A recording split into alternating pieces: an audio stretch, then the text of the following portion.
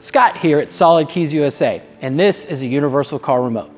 The Universal Car Remote is designed to work on cars with factory-installed remote keyless entry systems. Our remote works just like the original factory remote that came with your vehicle when it was new.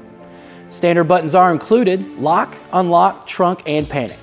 We added 2 more buttons, Function 1 and Function 2, in case your vehicle has other features, like remote start, or if you have a power sliding door in your van. These buttons will operate those features once setup is complete.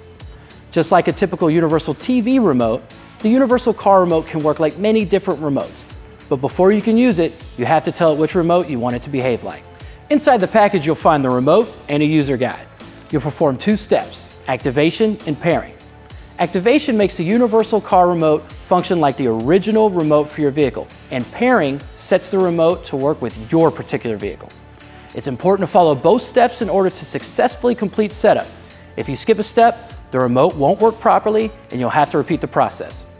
To get started, go to the vehicle lookup pages in the user guide and locate the activation and pairing codes for your vehicle's make, model, and year, and write them down on page 4.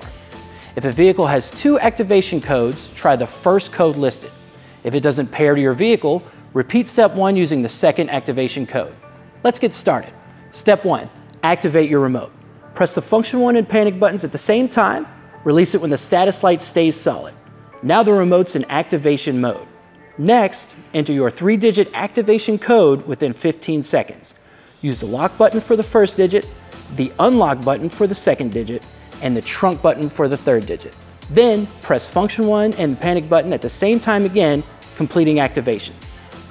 For example, if your activation code is 512, enter activation mode by pressing the Panic and Function 1 button, press the lock button 5 times, the unlock button 1 time, and the trunk button 2 times, then hit Panic and Function 1 again. The light will turn off and then blink the code back 5 times, 1 time, and then 2 times. And that's it, you're ready. Now it's time to pair it. That's what makes it work for your specific car. Before pairing, make sure you have any existing remotes and a working ignition key for the vehicle. As a built-in security feature, anytime a vehicle enters pairing mode, other paired remotes have their pairing erased.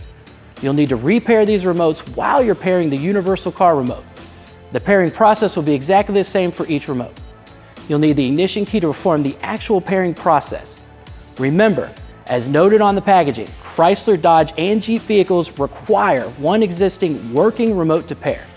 Use the pairing code you wrote down earlier to find the corresponding pairing instructions in the manual and follow them step by step.